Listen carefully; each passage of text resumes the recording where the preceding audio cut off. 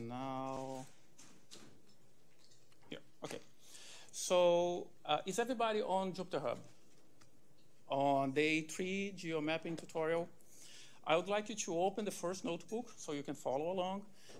Hopefully someone will learn something here, but I end up taking an approach of being very basic.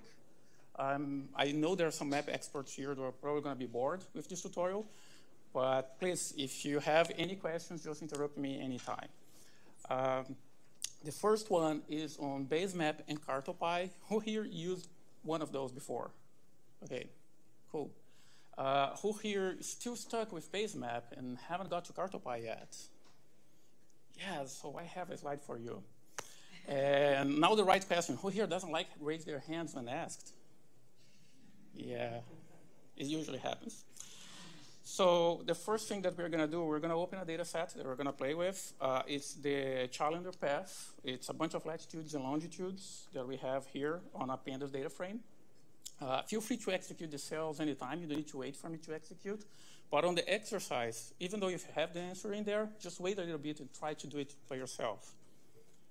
So it's just a bunch of latitudes and longitudes. And Basemap is kind of an old concept that Matplotlib abandoned. It lives on this NPL toolkit namespace.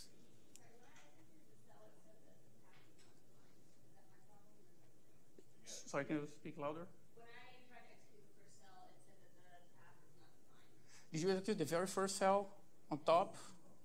Huh. Is everybody having that problem? That's weird.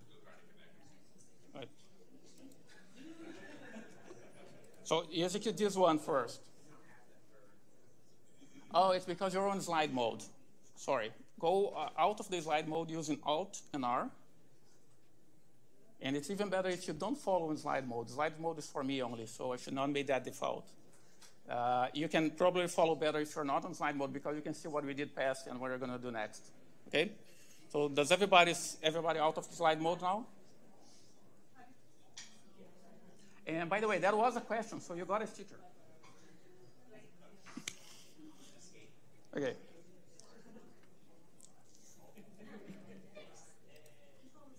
So I'm back on slide mode, but please do not follow me on slide mode. So everybody got this point? You have the data set? Off, Alt, and R. Or you can do it with the mouse too. If you navigate to the top center, you're probably going to see an X button. And got it? Okay. Use your stickers. We have some helpers here. Like Don is an expert, and he's around here somewhere. Oh, there he is. He's sitting over there in that point. Yeah, that's him. So Basemap used this old concept of living on these MPL toolkits of Matplotlib. I think only 1 or 2 other packages ever did that, but this is an abandoned concept. So you need to import Matplotlib and Basemap. And the way I usually do it, I create functions for my maps. I don't do that scripting line by line because then I can reuse these functions. So in this case, I create a make Basemap function where I have this keyword arguments with some default options: figure size, projection, resolution. The figure size I pass to the Matplotlib object, where I create the figure and the axis object. Those that are familiar with Matplotlib know what I'm doing. Those who are not familiar, feel free to ask what I'm doing here. And then we actually get to the Basemap part, where we create this M object, or map object, using that projection, the resolution, in this case, a hard-coded center longitude. That could be a keyword argument on that function as well. And I pass the figured axis. So Basemap has this awkward object, in my opinion, because then you need to access this map object to do everything, including projection. So in this case, I'm just drawing the coastlines and filling the continents. So I'm going to execute this. And now I'm going to call that function using only the default values. And I'm going to use my M object to draw parallels, meridians. Then I'm also going to convert my latitudes and longitudes to the figure projection using that same map object. And only then I can plot. But as you can see, I'm not plotting with Matplotlib. I'm again plotting with that map object. This is why Basemap is a little bit awkward if you're coming from Matplotlib.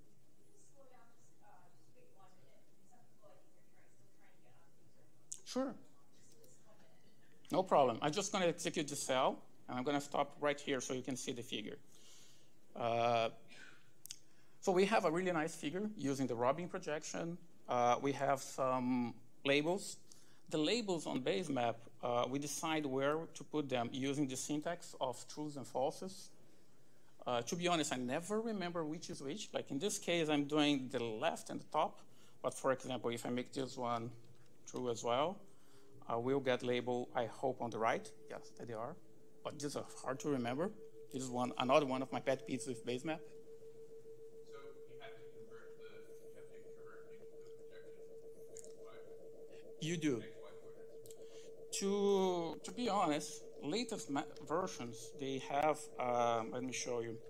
They have an option to bypass that, but it's not default. And I don't really know why they did that. Like, we can do this.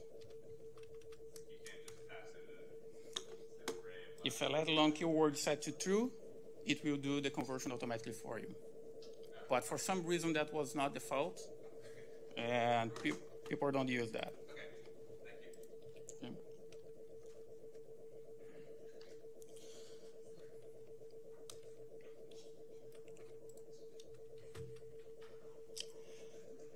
So let me just execute this again. You probably have the figure there. Any questions about base map? No?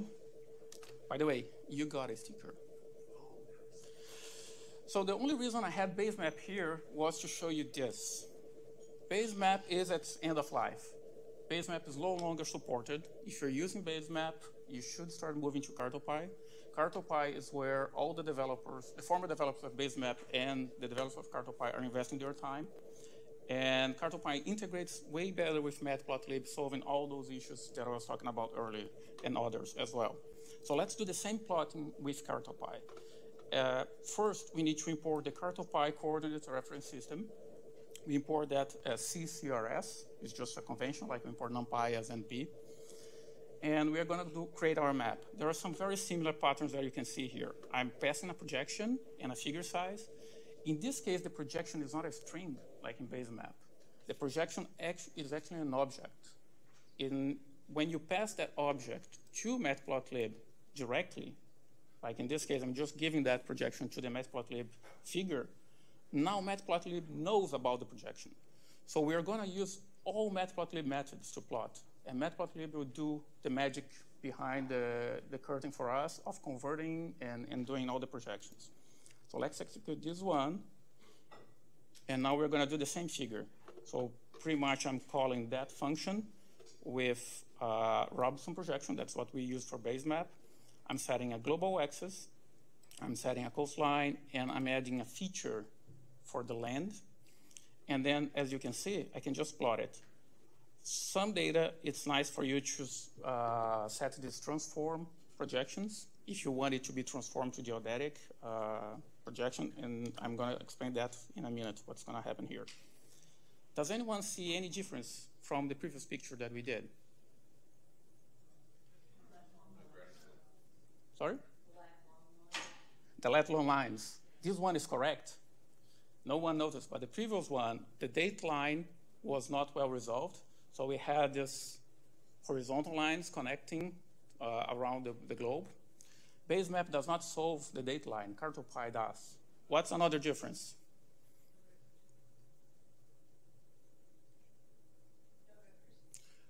Exactly. We don't have the labels, right? So I asked the question, but you got stickers as well. One sticker for her and one for you. And that's it. That's all the stickers I have. So sorry. So CartoPy is still under development. So we don't have the labels, the tick labels, on all the projections. We do have those on the rectilinear projections. Plat Carré, Mercator, and other projections like those we can do. Grid lines, we're going to do those. But on the curvilinear one, we don't have yet. It's to come. It's under development.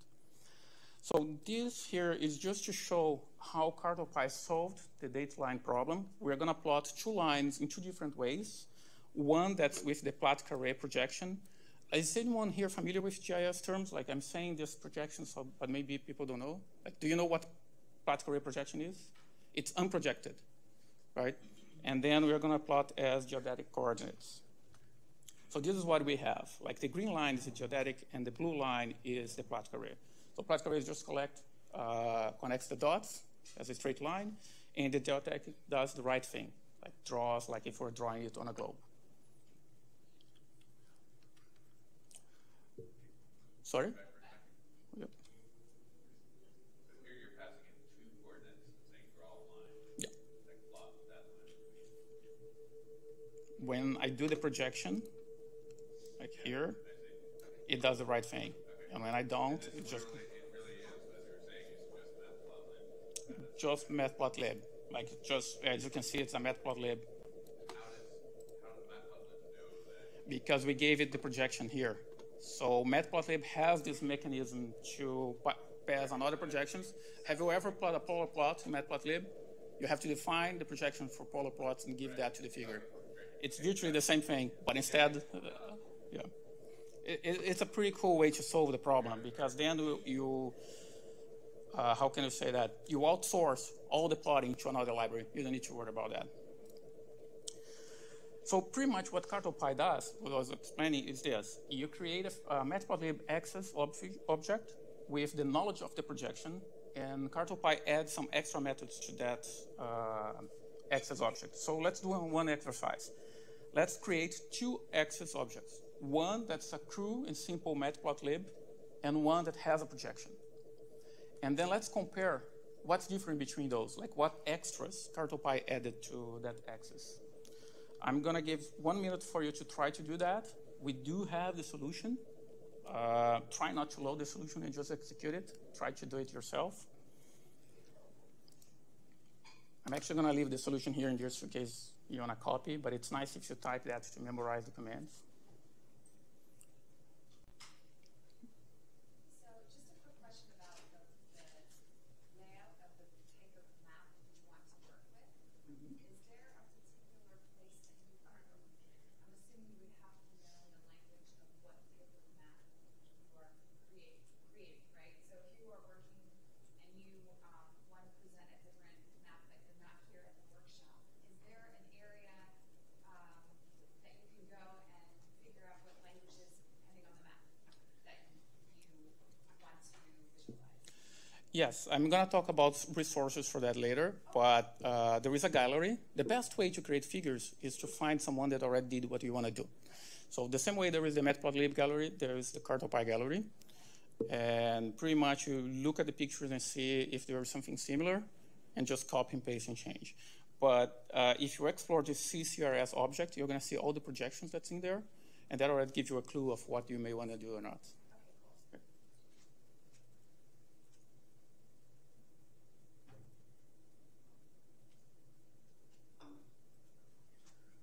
Okay, so our minutes pass, so probably you already figured it out. Pretty much what I'm doing here, I'm going to create one access object that's vanilla matplotlib, no projection, and then I'm creating another one that has the projection. And then what I'm doing here is pretty much I'm extracting all the methods. I'm throwing away the private methods, so they start with an underscore. And then I'm using a Python trick that I'm creating a symmetric difference, so I'm getting only what's different from those 2. I'm throwing away everything that's common, so I can actually see what's new, what CartoPy added. And here what it is. CartoPy added all these methods. Some of them make sense for us, like add coastline, projection, and others don't make sense right now, but throughout this tutorial, we're going to learn how to use them. One of those that I printed here, the get extent. As you can see, matplotlib starts a figure from 0 to 1. A figure with a projection starts with a global projection from 180 to 180, 90 to 90. So here are the new methods added that we already used, or we're going to use more. The coastline, set global, grid lines, add features, set extent, projection, and get extent.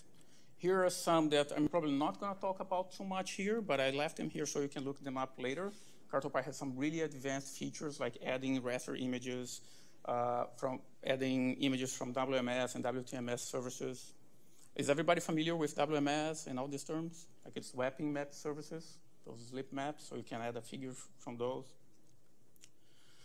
So the first thing that we want to do that we didn't do on our previous figure because we couldn't is to add grid lines and labels, right? To do the label, we are going to use the Matplotlib ticker, and we are going to do very fancy formatting. So we are going to import from CartoPy these latitude and longitude formatters. We're going to use our same function. Like I said, I like to define functions for my maps because I can then just reuse them.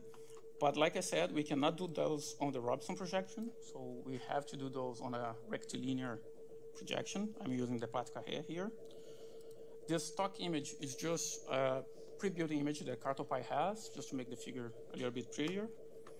CartoPy has this features which basically download global data sets on request for you. And this is another nice difference between CartoPy and BaseMap. BaseMap is a monolithic package with more than 100 megabytes with all the data. CartoPy is really lightweight. But when you need the data, it will download the data on the fly for you. So in this case, we're downloading data from the GS HHS. And here, remember those ones and zeros where to put the labels? With CartoPy, there are actually words that I understand. So I'm not putting lines on the bottom and on the left. I'm just putting them on the right and on the top. If I comment this out, I have labels everywhere. So this is easier to remember. I'm also passing the format here. And here, what I'm doing is that I'm defining by hand where my tick labels are. So hopefully this is pretty clear for those that are familiar with Matplotlib. Any question on this? Can I move on? So another exercise. Pretty much check the grid line options and make your own changes. Make style changes to those grid lines. You can copy and paste the figure above if you don't want to open the solution here. And does everybody know how to investigate options on the Jupyter Hub? There are two ways to do that. You either type the method, you put a question mark at the end, and you execute the cell. You're going to open up a pop-up with the help. Or you open and close the parentheses, and you do Shift-Tab inside it. You're going to have a pop-up with the options as well. Those two work. I like the Shift-Tab one because I don't have to execute the cell.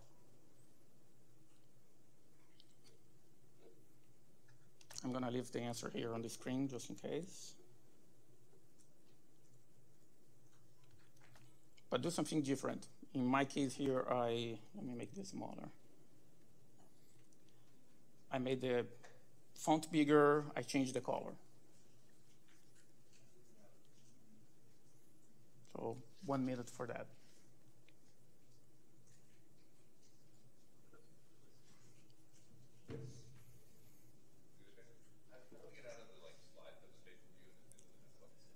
Alt and R. Or I think you can do that with the mouse too if you go on the top center. Got it?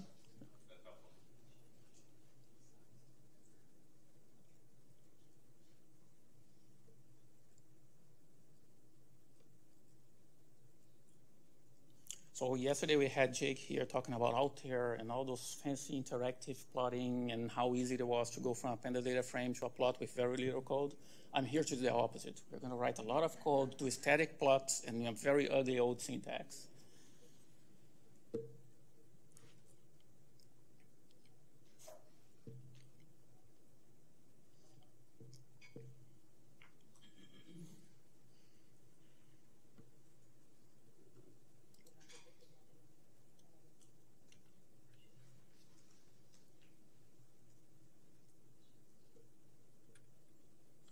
So you can play with this set extent too, if you want to make a map that's global, or you can change that to any other area. You probably just have to adjust the tick labels accordingly.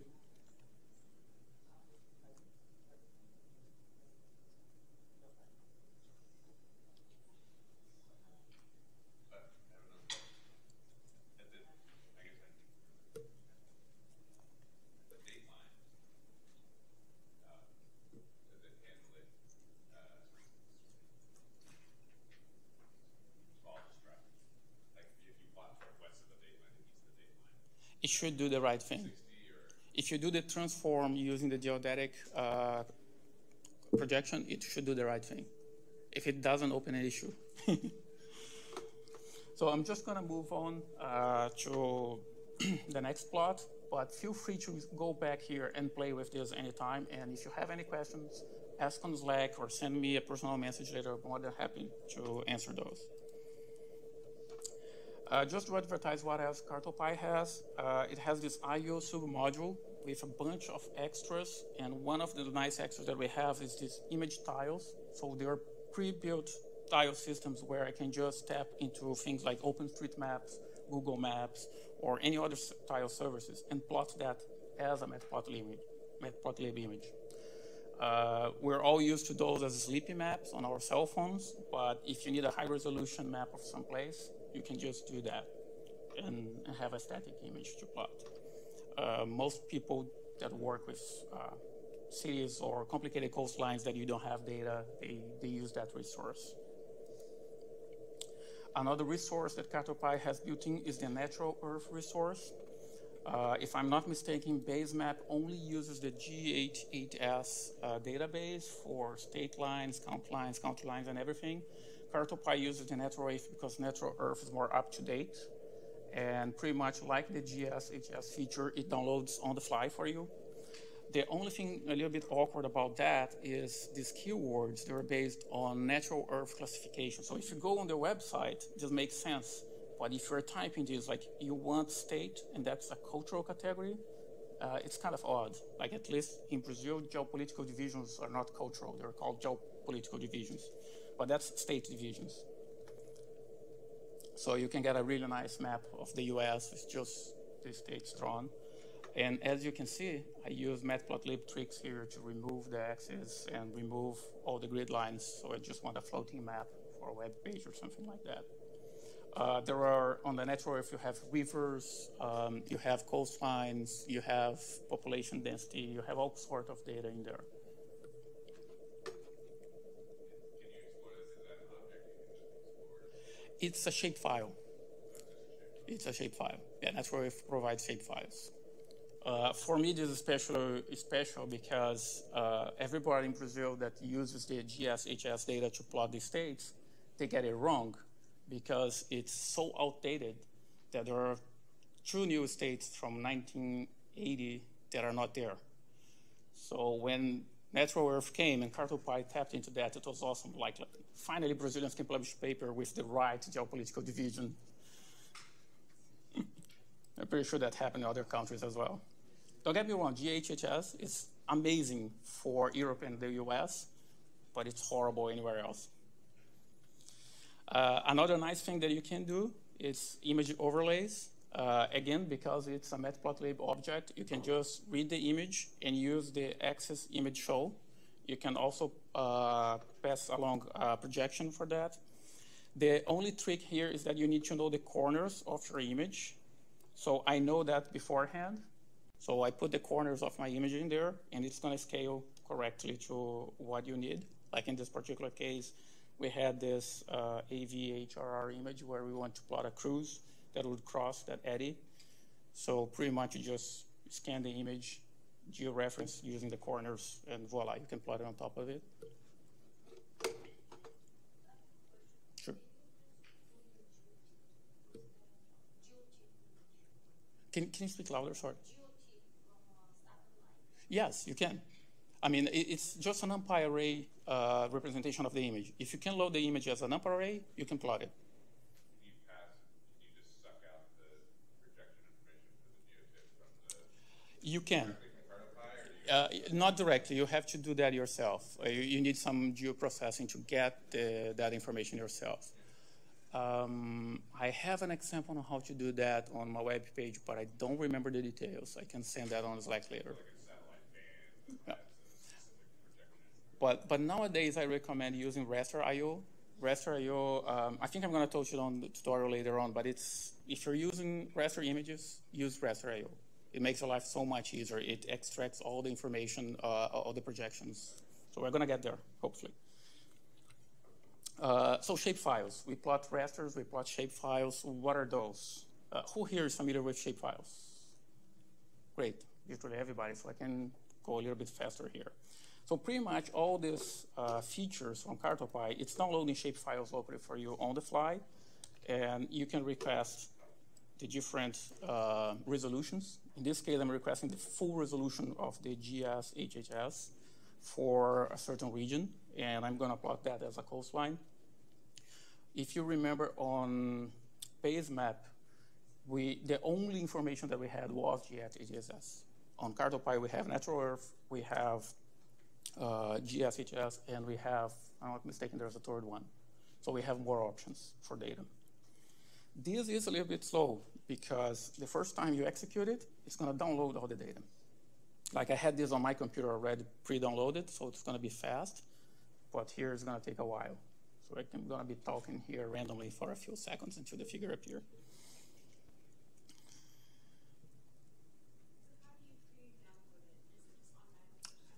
The first time you do it, it's cached, but there is a script where you can download everything if you want to.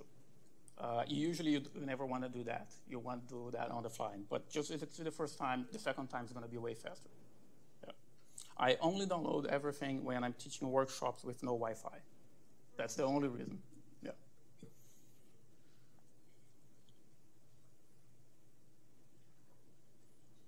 And it's taking too long. I just ran this early at breakfast and it didn't take that long. Oh, there it is. So we have this nice coastline of this bay from the GS HHS. But if you look at it quickly, you're probably not familiar with this region. There are some rivers here that's not in that data. So sometimes you want your custom data on the map. And CartoPy makes that easy by reading any kind of shapefile. So here I'm going to open my own shapefile using pandas, GeoPandas actually, sorry. Who here is familiar with GeoPandas? So the same way raster.io is the best tool for raster images, GeoPandas is the best tool for vector data. It's hands down the best way to load a shapefile. Here I have just a single geometry on my GeoPandas, and I'm going to pass that geometry to CartoPy. And now I have all the high resolution details that I was missing on the other figure, like all that river is here, which was absent on this one. So it's pretty easy to get your own custom data there. So reprojecting data. Usually we have to reproject our data when we collect in a different projection, like you have a GPS set on UTM or something like that. I'm going to go over an example here just to show how CartoPy can make that easier. I'm first going to do a standard reprojection, and then I'm going to do a CartoPy reprojection. So we're going to load this Excel spreadsheet that has UTM coordinates. And I'm going to use PyProj that under the hood use Proj 4. Sorry, I really wanted to sticker, but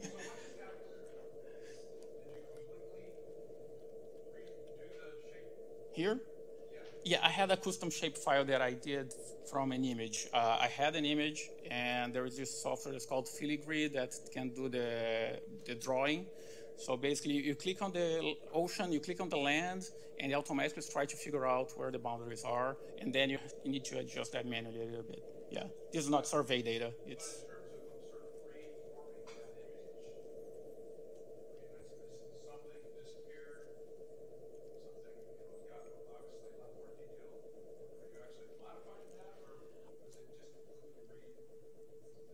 It's a different plot. It's a different plot, right? So here is just the GSHS, and here is the more high resolution data. And this one is the truth. I know that area well. I was raised there. So all these islands and all those coastlines and everything, so this is the truth. So everything that disappeared didn't really exist. It's an artifact on the other data set, and everything that's showed up actually exists. There are still a few rivers missing, actually. There are a few rivers here that are not there. So reprojecting your data. The standard to reproject data actually to deal with projections is a software called Proj 4. I don't know if you ever had to interact with it directly, but I'm pretty sure if you ever did a reprojection, you interact with it indirectly. One way to interact with it is via PyProj. It's a Python module that reads Proj 4. But Proj 4 is very awkward because you have these Proj strings that are really hard to read and understand. You need this plus. You did this once. Yeah? Everybody that felt that pain knows how hard it is. You need this plus and all these equals. And in this case, I'm doing an UTM. It's the 24th zone. It's on the south hemisphere. The ellipse and the datum are WGS84, and the units are in meter. So I have then to concatenate that string, pass it to Proj, and then create this UTM object that will convert it from X and Y to latitude and longitude. Because I'm going to geographic coordinates, I need to use inverse true, which is pretty much odd because that information is in my Proj string. Like I just declared that's UTM. So the Proj has this idiosyncrasies. But I get latitude and longitude. So now I can plot it, right?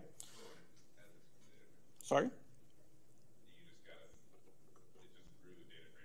Yeah, I just paste on the same data frame. Oh, I see. Yeah, I like to do that to keep my data organized. I do everything in place. I don't create new variables.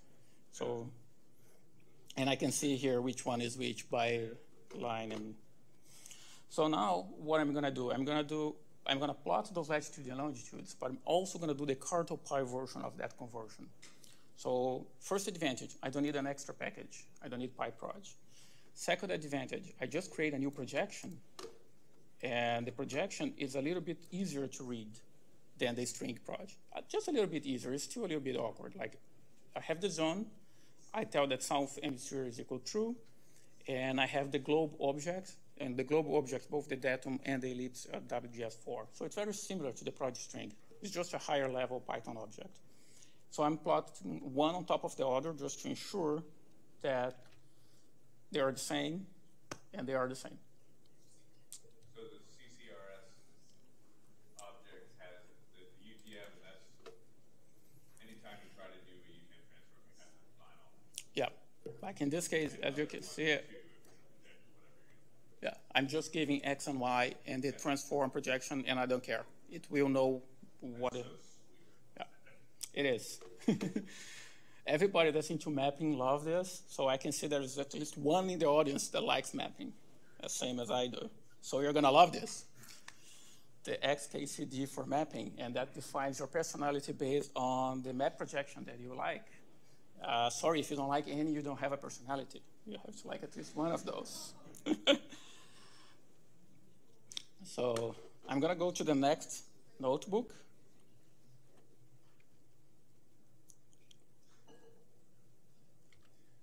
So let me leave that.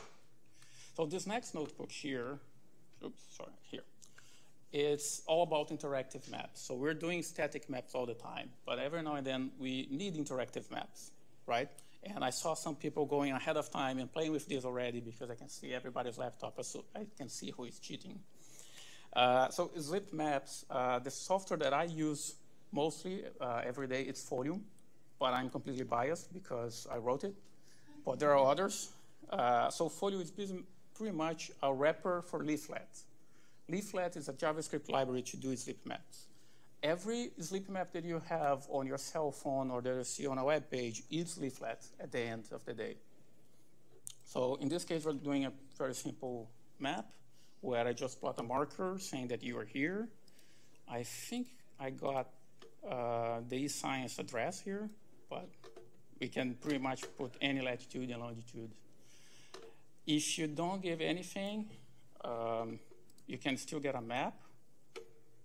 Like I'm not giving a center or a zoom, but then you need to zoom in to see where your marker is. Okay?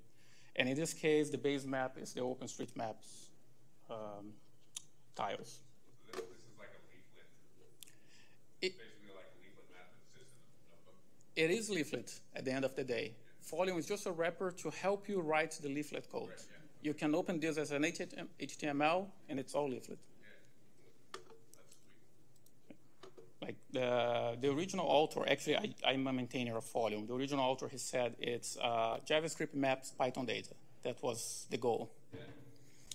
So a very quick exercise, and this one there's no answer because I want you to experiment with it.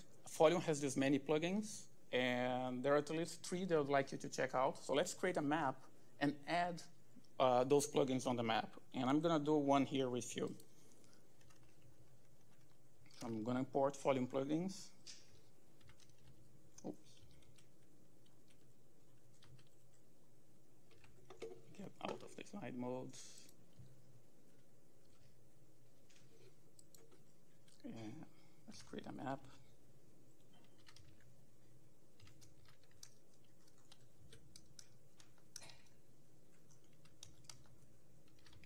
And I'm going to get 2 kinds of plugins. I'm going to use the full screen plugin.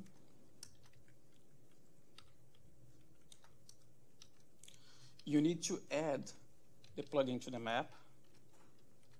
That's how we do it. It has a method that's add to map, and then you pass the map object. And I'm going to do the drawing plugin as well.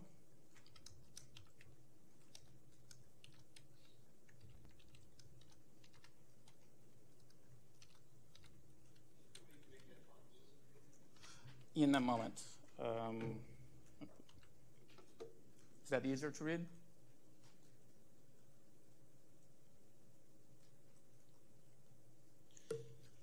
So now, as you can see, I don't have only my base map. I have all this that was added via the plugins, and this is pretty neat because, like the drawing plugin, I can draw polygons, I can draw squares, circles, I can put markers on the map, I can do all sorts of things, and I can edit them if I don't like the way they are. I can move them around, and I can delete them if I want. The latest version of Volume, you can save these as GeoJSON files. Volume has one big defect. It's not two-way interactive. So I can create these objects and I can save them and can load them again, but I cannot throw them back into Python automatically. We're going to talk about a software that does that later, that actually has the proper JavaScript to do that. Volume is two-way-ish in a sense that you have to do it yourself. You need to save and reload. IPyLeaflet does that for you automatically. Yeah, you can save all those objects as GeoJSON objects. Yeah, and if you want them back, you have to read them again. And the full screen is pretty neat, especially for notebooks, because you get this button where you can blow up your map and put them on the big screen. So in the interest of time, I'm going to move on, but feel free to play with other plugins. There are several plugins on Volume. Pretty much every leaflet plugin that exists can be wrapped to become a Volume plugin as well. And now I'm going to show a full-fledged example that might interest some of you here. I'm going to create a thematic map for one of the IU's regions, that's the Secura region, where we're going to show all the buoys, the HF radar, and all the information that comes from the GeoJSON that they provide on their web page. So first I'm going to create a map centered on the Secura region. Secura, for those who doesn't know, is the Southeast Ocean Observing System. It's Florida, Georgia, North Carolina, and South Carolina states.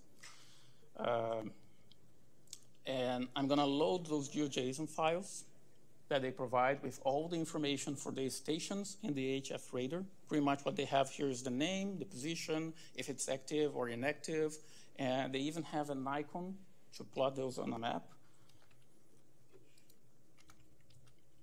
So here I'm going to parse that GeoJSON by extracting that information and passing those to Volume. So I'm going to create an icon on Volume using the icon URL that's in that GeoJSON, and I'm going to create a marker with that information. I'm also creating a pop-up with the station names. Here I'm just going to style my GeoJSON. Those who are familiar with GeoJSON know that you can edit them for the color, the transparency, and everything. But there are two standards that's kind of annoying. There is this simple spec for GeoJSON that I think Mapbox uses, and there is the leaflet style. Volume uses the leaflet style because it wraps leaflet. So in this case, we're using the leaflet style. So all these keywords are documented on the leaflet style, like fill color, weight, and opacity. So I create a style function to style my GeoJSON. That blue that we saw on the drawing, yeah, it's pretty boring. It's just a washed out blue. And here I'm going to do the same thing for the HF radar like we did for the station GeoJSON, but here I'm going to pass the style functions when there is a polygon, because for the HF radar they actually had this range GeoJSON that we're going to show on the map. And voila, we have our thematic map for the security region. So it's relatively easy to do. All we need was a GeoJSON file and parse that file and put them on a map. And we have all the pop-ups here if you want to know, like this is the Jacko Island Station HF radar. This is the GeoJSON that we're styling, like this, the range of the HF bases. This one is inactive, that's red, and I think the yellow is under maintains, and so on and so forth. So it's pretty easy to create thematic map. So pretty much like CartoPy, Folium has a gallery. If you want to do one of those maps and you don't know where to start, look at our examples. One software I'd like to touch very briefly on mapping, it's called GridGeo. Who here works with numerical models? No one? Oh, just one. Two. Okay. So every now and then we have to plot numerical models grids on a map, and they're very, there's no standard. You have rectilinear models, curvilinear models, finite element models. So this software we created so we can parse any kind of model and get a grid out of it. It recognizes the type of the grid automatically if you are UGrid or SGrid compliant, and it can create a grid mesh and outline, and you can plot that on a map. It's a little bit slow because this particular model that I chose is very high resolution, so it's going to take a while for us to compute the outline. But you have a vector representation of the grid for that model by just giving an etcdf file. And it can read from OpenDAP as well. That's what we're doing there. Oops, sorry. So let's wait for the processing. Any questions so far?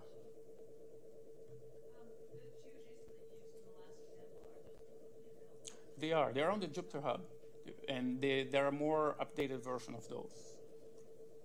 But they are available on the they are available on our Jupyter Hub, on our GitHub repository. That's the version that I use here. But the most up-to-date ones are also available on the web for security. Kyle should know. Should ask him.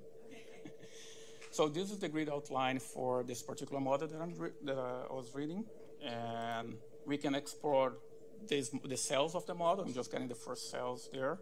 They're a triangular mesh, finite element model, and it's pretty easy to put them on a matplotlib static map as well, but that's boring.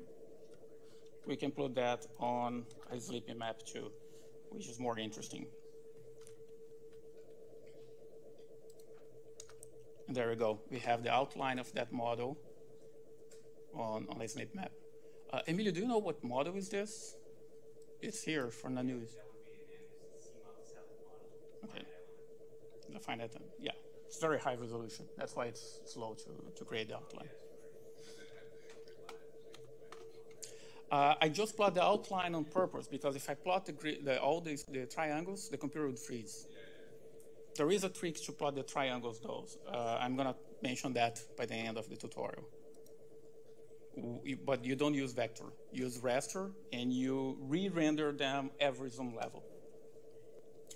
So I mentioned that one of the biggest Folium defects is that not two-way. IPyLeaflet is two-way, and it's very similar to Folium. IPyLeaflet was born from the Jupyter folks. They are developing this. So it's very similar. As you can see, you have a map object, center, zoom. They both wrap leaflets, so knowledge from one to the other is very transferable.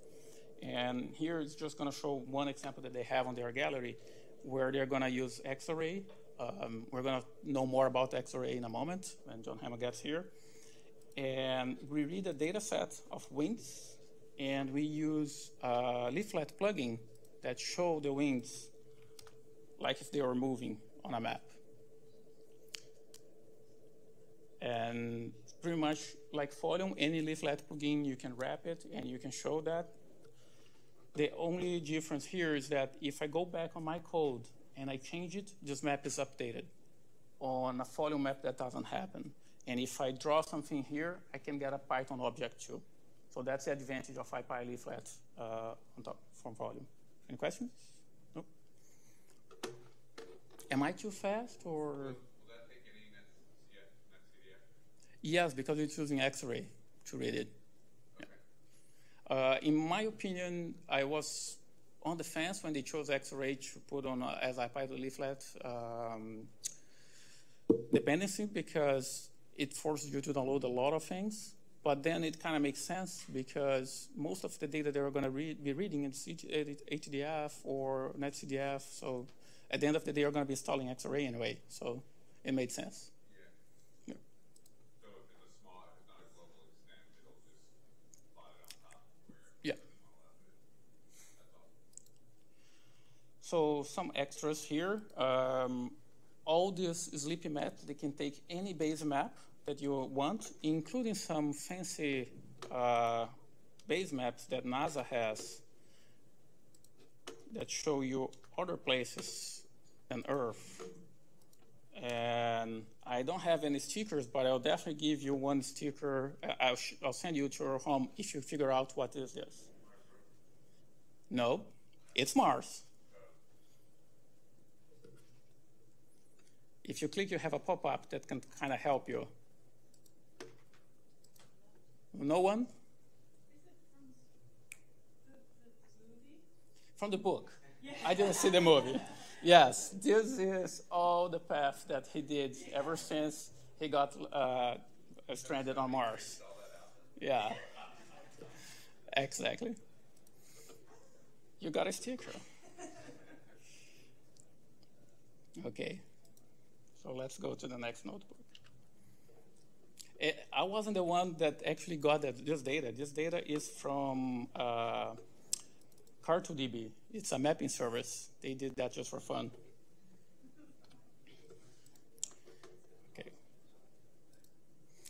I'm pretty much doing like an overview on all of these packages. I'm no expert on any of those, but I can direct your questions to the experts if you have any questions, okay?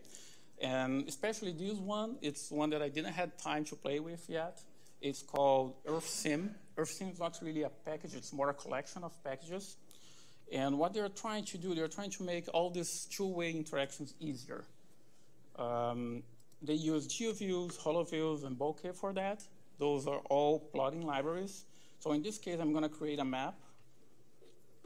And I'm gonna plot that with HoloViews here, just activating it.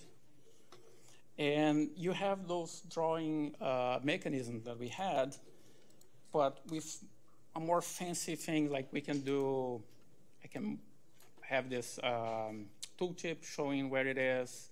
I can click and add more points. I just don't remember how. I can move the points. And you get that back. And this is a nice feature. Like if you click and add more points, and then I check them here.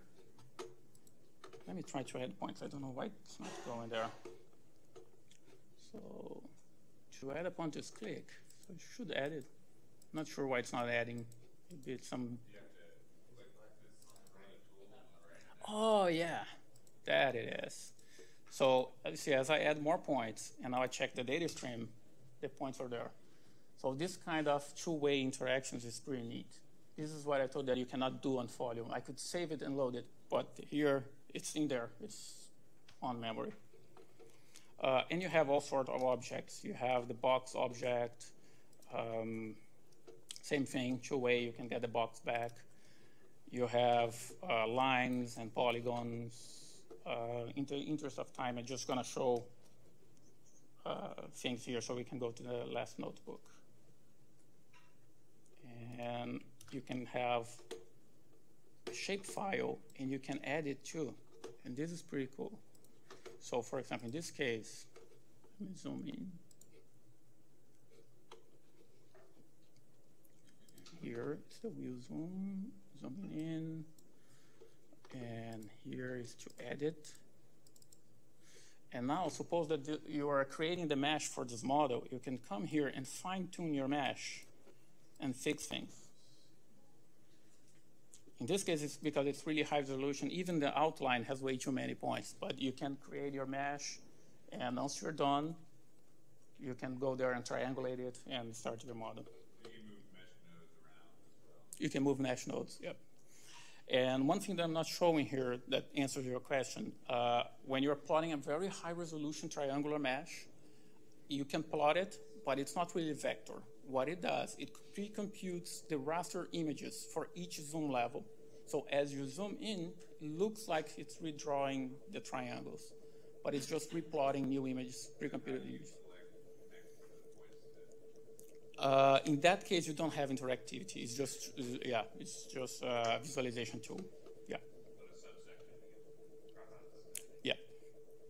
So for more information, there is a website here. It's a pretty new project, but it's very interesting, and there is a lot of potential in there. So any question before we move to the next one?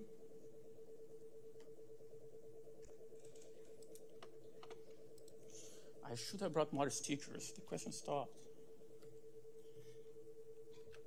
So the last notebook is more on GeoPandas, Shapely, and Raster.io. Let me go back to slide mode here. So GeoPandas is your to-go software for vector data.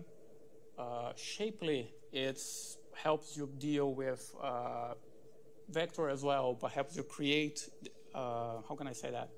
Interact with those shapes and ask questions like, does this intersect with that?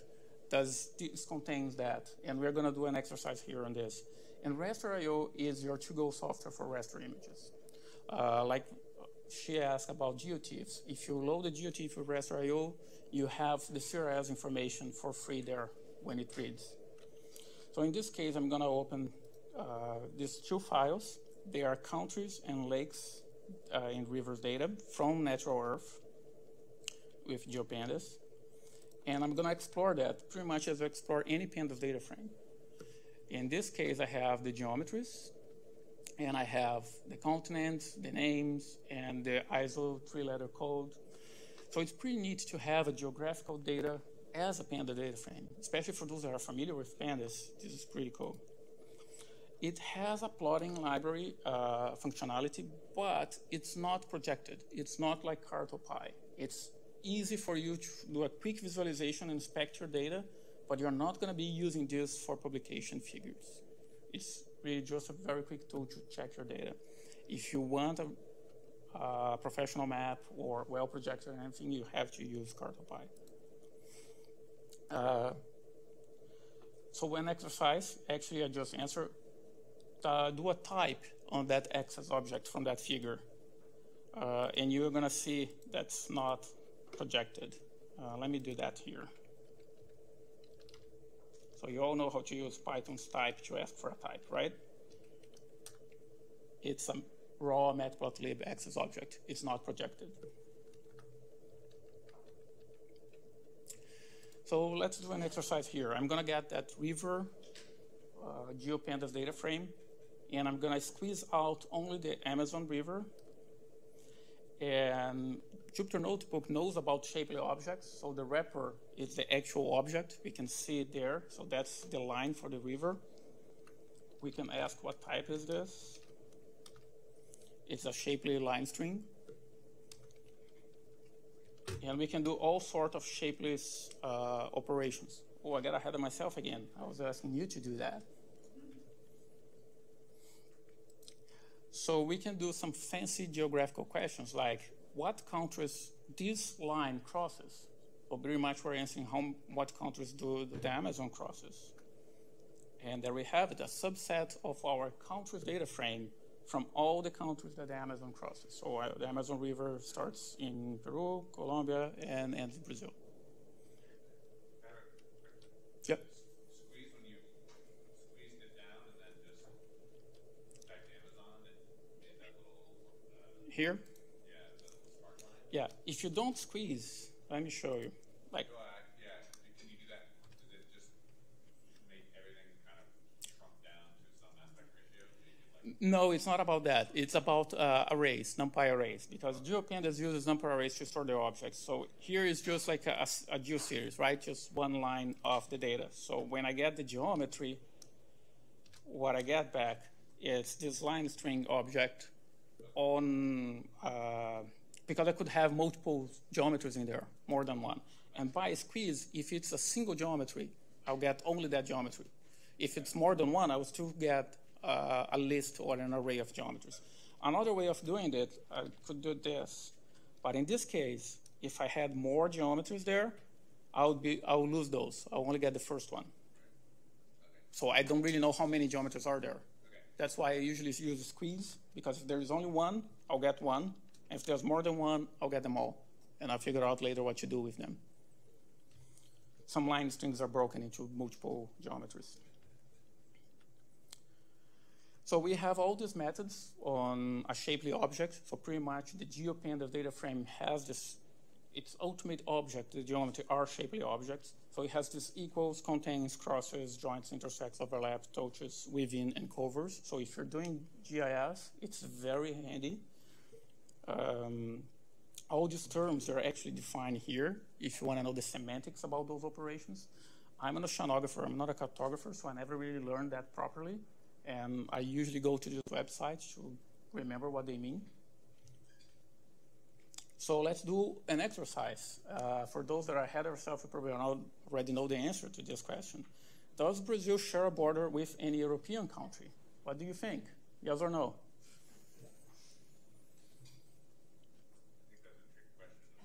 It is a trick question, and most of you already run it. Yeah, so probably not, right?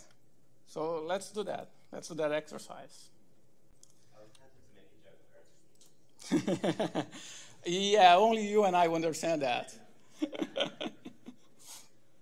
We can explain that joke later over some beers.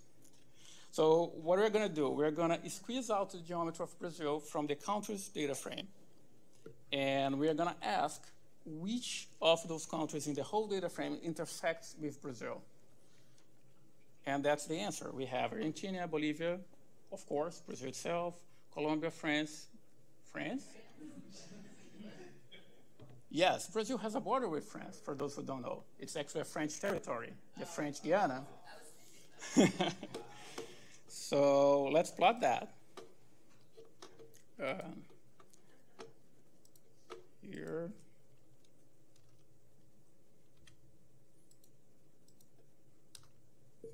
So there you go. That's France is right here, in case you don't know. You have Guyana, French Guiana, and Suriname. So yeah, Brazil has a border with an European country.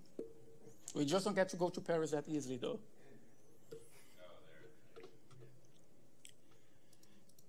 Oops, sorry. So raster.io. Raster.io is, like I said, the to-go library for raster images. In this case, we're going to open GeoTIFF that Valentina asked. And the type of the data set is a data set reader. So raster.io, because it's always used with really heavy weight data, like some GeoTIFFs are really heavy, it doesn't load on memory. It was going to load on memory when you request. So it's always a reader. I know that now X-Ray has a raster.io interface. So you can actually do that with X-Ray. I'm not experienced with that yet. I haven't tried it yet. But if you have to use the raw raster.io, it's also lazy loaded. So it's pretty cool. You don't get to blow up your memory. So you can show all the channels that we have there, the red, green, and blue. You can show histograms from that. Just fit it on my screen. Okay. So you can show the histogram for all the channels. If you are into satellite image processing, that makes sense to you. If you're not, just pretend that's a cool thing. You have all the information from the GeoTIFF, like how many bands we have, 3, what's the coordinate reference, it's EPGS 4326, what the driver raster you use to read that image, it's a GeoTIFF, the type, it's integers, the height, and etc. And even the affine transformation to put that on a map.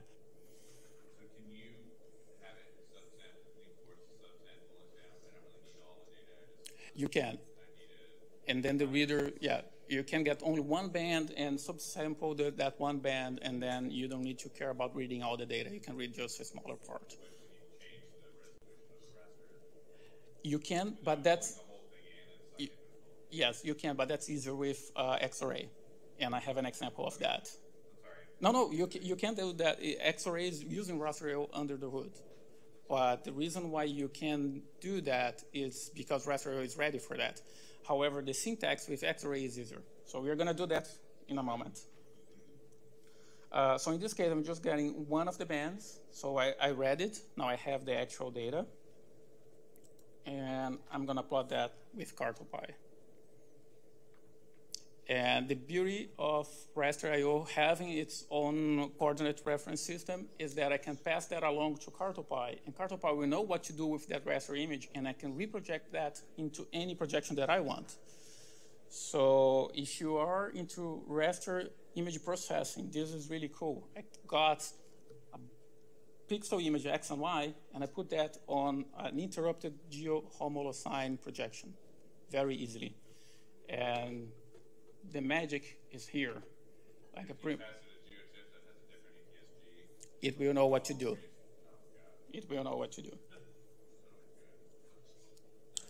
So really big data sets, answering your questions from earlier. So if you have a really big image that you want to slice it before plotting, do it with X-ray interface for raster IO.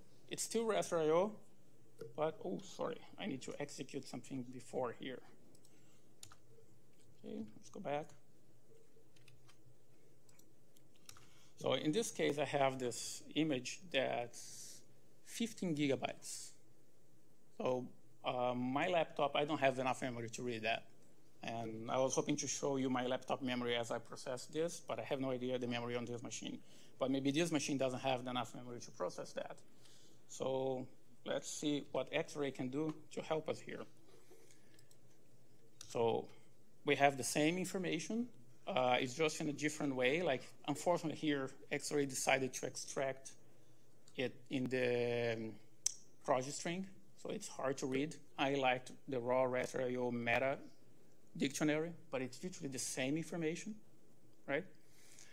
And so I'm pretty much going to pass along where I want to start and end reading that image and do the slicing. As you can see, everything is happening very quickly. I click, and it's not processing anything, pretty much because X-rays use desk under the hood, and everything is lazily loaded. I'm not actually requesting that data yet. I'm creating a mesh with that data, and the data is not here, it's not loaded. Now I'm going to load the data, finally, at the plotting time. So let me go back to design mode so you can see this bigger. So as you can see, everything up to here was really quick, right? Oops. Yeah. So now I actually have a time magic from Jupyter there to count how long it's going to take to get that data.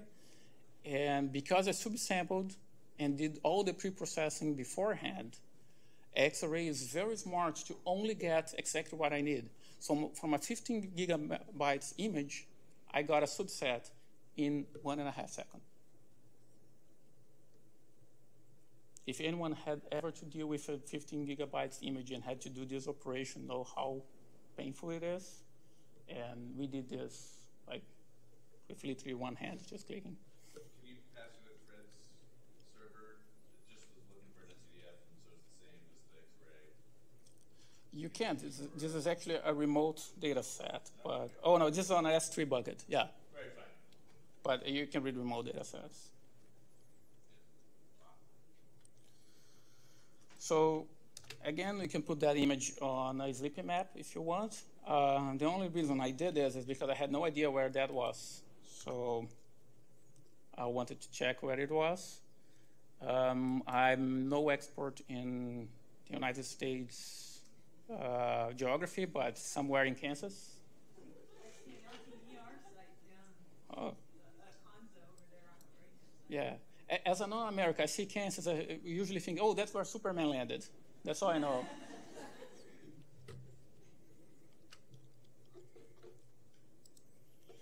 So putting it all together, we do mappings with a reason, like the thematic map that we did for Sakura or anything else. We basically want to show information on a map.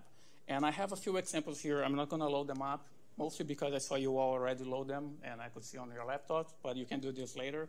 And I'm just going to use the rest of my time here to answer questions or do some extra exercise if you want. Just before we go, I want to advertise some extra packages that I didn't talk about. HVplot is part of the EarthSim stack. It's a really cool package where you can load, for example, an SCDF with Xarray, request a plot from Xarray, and you have for free a slider where you can navigate the whole data. So you can go from, you can navigate in time, you can navigate in X and Y, and I have a notebook for that for my lightning talk yesterday. I'm going to post that on Slack for you to show. GeoViews is part of the EarthSim as well. We actually used this on our example, but I didn't went on the details on how it works. GeoViews tries to be declarative and not imperative, pretty much the same thing that Jake was talking about yesterday, where you can add things up, like I have coastline plus my data plus population data, and it creates a map. So it tries to be more high-level plotting. And for old school guys like me, there is finally a nice GMT interface for Python. You use GMT? Well, you're right, that's the question, but this interface is really cool, and it's, you know, it's nostalgic. Yeah. All young kids, you don't know what you're talking about, but GMT used to be the only plotting library a long time ago, and it's still pretty good. It's still one of the best. It just had a very awkward syntax, and it writes only PostScripts. But now we have a really nice Python interface for it. So that's it.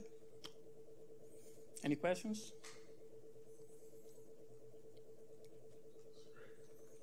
Thank you. Oh, I have the HV plot here. I forgot to commit that. So let me show you this.